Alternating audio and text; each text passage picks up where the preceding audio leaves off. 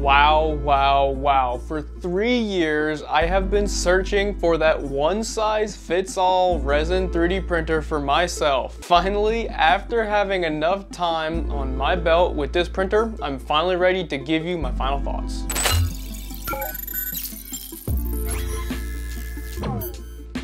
So the X1 took all the premium features from the big top dogs in resin printing, and it combined it into this one magnificent machine. Now, there's a vat heater for your resin, and there's also a resin recall system.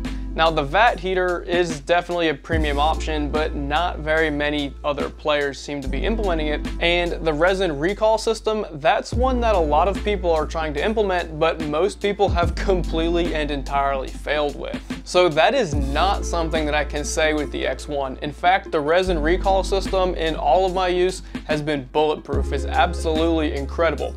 It's designed with super thick, heavy duty industrial grade tubing such that when the pump and recall system is on, it won't collapse in on itself. That is actually something I have personally experienced myself with other resin machines. I'll turn the recall pump on, and as it tries to suck resin in, the tube collapses in on itself and there's no way for it to actually pump the resin, so nothing flows through the tube.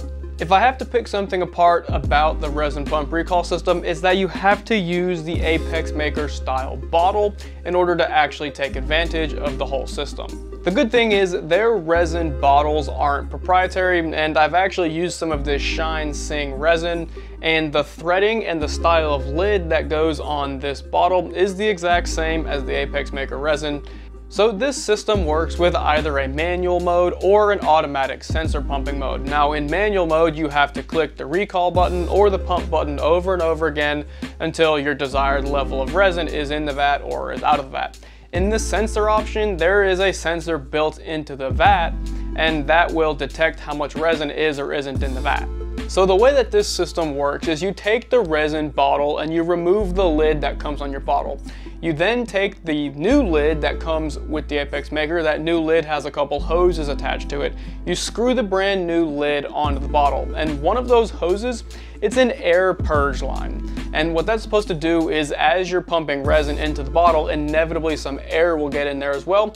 And well, that's supposed to purge the air out of the bottle. This way it doesn't blow up like a balloon and eventually explode.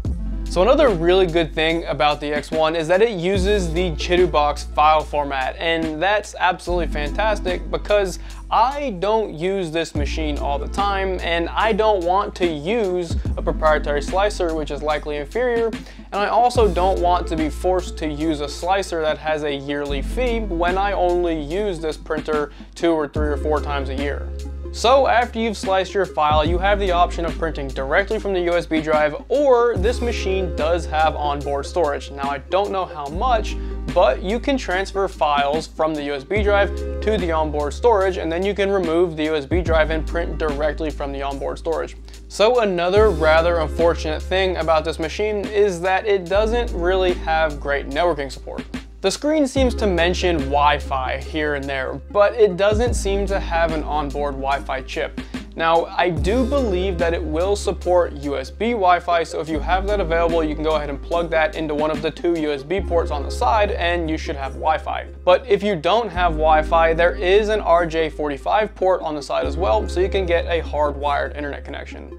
So one thing that I really wanted to get working but just simply couldn't is the file sharing, and apparently if you have the X1 hooked up to Wi-Fi or Ethernet, you should be able to transfer a file directly from your computer over to the X1, but for some reason I couldn't make that work, and I'm sure this is a user error, but my feeble brain couldn't wrap around how to hook that up, so unfortunately I couldn't test that out. After having used this machine a lot more, I'm a lot more comfortable with the options on the screen. I'm a lot more comfortable with all of the capabilities of this machine, and I actually do really like the screen and the navigation on here. I do think there could be a little bit to be tweaked, but I am now comfortable with it, and only after about an hour or 2 of use did this happen. The features that come on the X1 are far and away more advanced than any resin printer I've ever used. The amount of customizability on this machine is just through the roof, and there is no way that I can possibly name all the features, But to list just a few, you can change settings related to stop, pause, and start printing.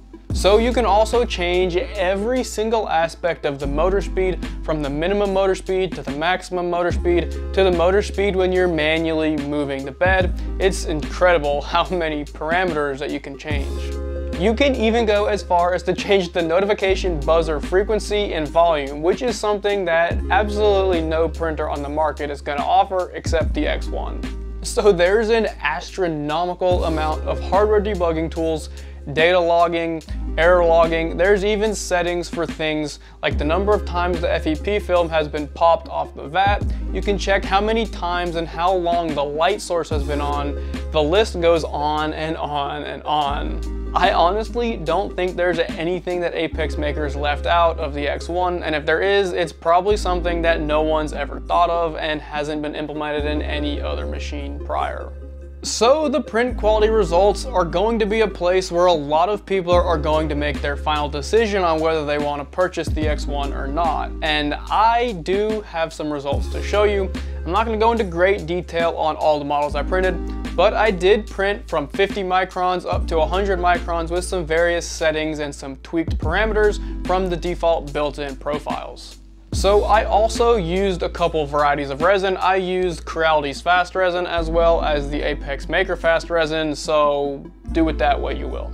So the pixel size on the X1, it's only 46 microns, and there's absolutely no way that it could possibly touch the detail, quality, resolution, or anything of some of the newest 12K resin printers.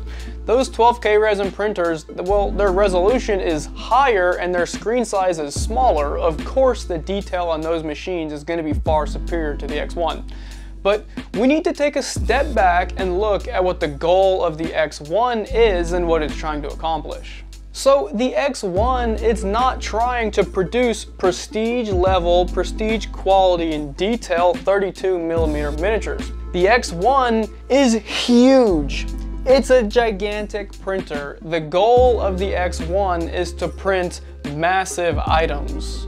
To put it plainly, the X1 does a good job at doing that. So another thing that the X1 can do really, really well, and that's because this is an MSLA printer, you can print tons and tons of 32mm miniatures on the build plate all at one time, assuming you're willing to sacrifice just a little bit of detail. Everything you see on screen now is printed in one single hour on one build plate. There is absolutely no way that I could possibly produce this many miniatures on any other machine that I own.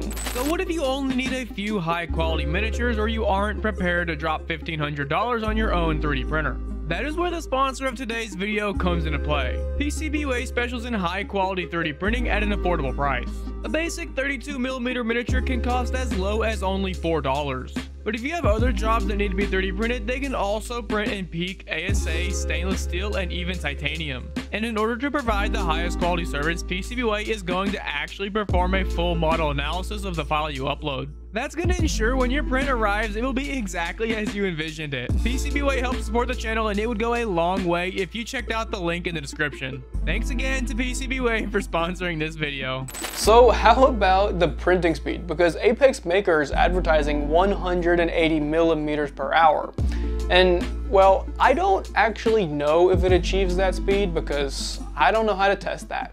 But what I can say is this machine prints blisteringly fast, and to be completely honest with you, I have no idea why anyone would possibly want to print faster. And as I've already mentioned, if you're printing a bunch of small items, well, this is an MSLA printer, so you can just batch print them. And because the plate size is so big, well, that means you could probably print in half the time on any other machine because you can put all of your models on one plate versus on 2 or 3 plates on a different machine. So the included material profiles on the USB drive are for the ApexMaker fast resin.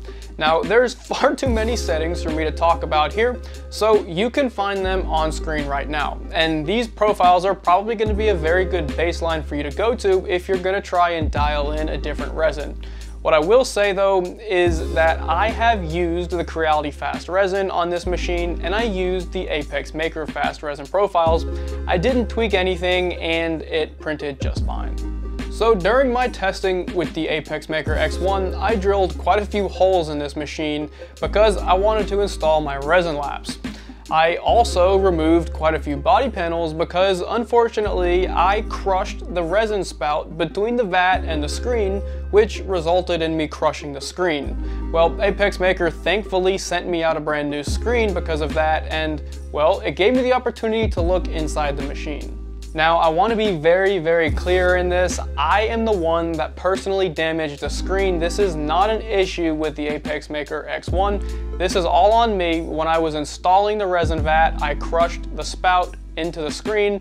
Definitely not an issue with the X1. But the reason why I'm telling you all of this is because I have personally had a very good look at the inside of this machine, as well as I've had to remove the panels, and I know how easy it is to remove the screen and install a brand new one.